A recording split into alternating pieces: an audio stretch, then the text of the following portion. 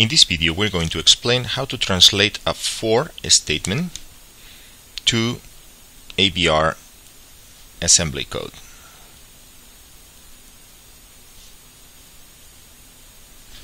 So the first thing we need to know is the syntax and the semantics of the statement.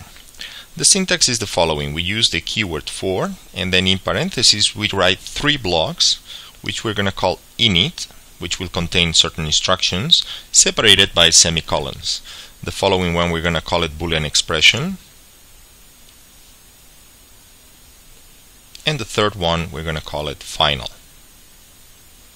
Now the interesting property is that the Boolean expression can only return two possible values, either true or false. And for this example we're going to assume that false is going to be encoded as 0 and true is going to be encoded as different from 0.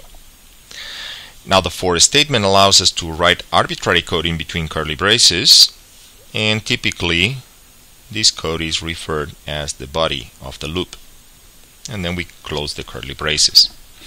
Now the meaning of this statement is the following. The code included as part of the init block is executed only once before the rest of the statement, and then the statement is repeated evaluating the Boolean expression. If the Boolean expression is true, the body is evaluated, and at the end of the evaluation of the body, the final block is then evaluated. So we have to be careful, because despite the fact that the final block is here in this corner of this parenthesis, in fact it is as if it were placed in this final position right after the body. Now the assembly instructions that we're going to use to implement this structure here will start obviously by a collection of instructions as complex as needed to evaluate the init block. So this block over here will require a certain number of instructions depending on its complexity. Then the next block is going to start with the label eval, and we are going to include here the instructions required to evaluate the Boolean expression.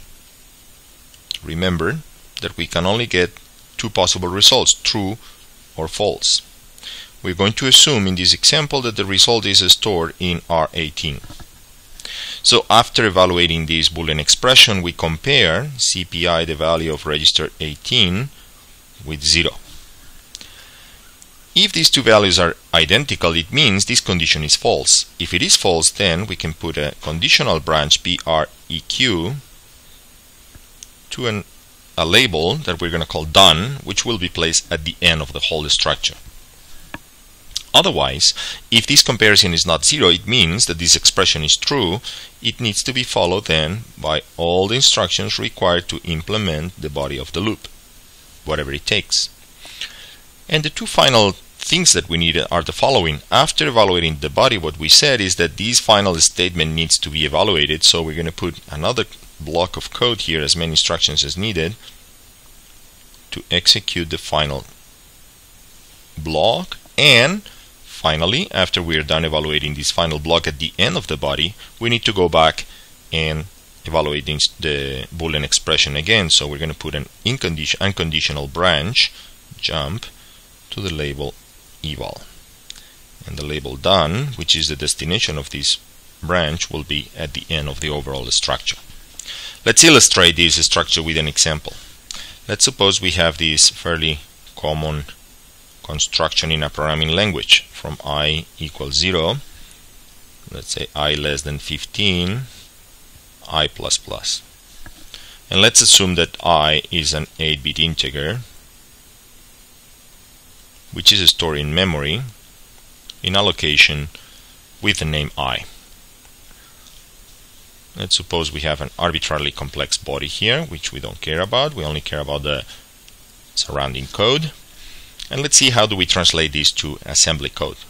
So the first statement we need to execute is this one, in which we set the variable I, which is in memory, to the value 0. So this could be implemented. One possibility is to first clear some specific register, let's say R18, and then store that value in the location of variable I. So these two instructions would be the equivalent of I equals 0. Afterwards we said that we put the label eval and then the code to implement the evaluation of this expression. In this case, we can proceed to bring again I from memory, store it in R18, and then compare that register 18 with the value 15. Now, if this condition is false, we know we have to skip the body and terminate, and this is the same as choosing a conditional branch. This condition being false means that I is greater or equal than 15. Therefore, we can choose the conditional branch BRGE and jump to the label done. Immediately afterwards, we place the instructions that would be executed if this condition is true. If this condition is true, this branch is not taken. We end up executing here all the instructions required to implement the body of the loop. And finally, we need to translate the statement that is part of the final block. In this case would be bringing again the value from memory. We load R18 with I. We increase in 1 unit R18, and then we store it back in memory. And this would be the instructions required to implement this final block.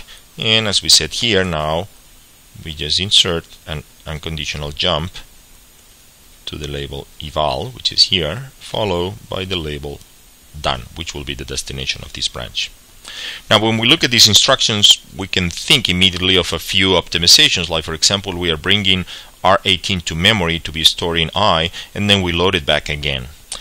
There could be a little bit of an optimization we can do here, but we have to be careful because this instruction not only is executed after this one, but it's also the destination of this jump.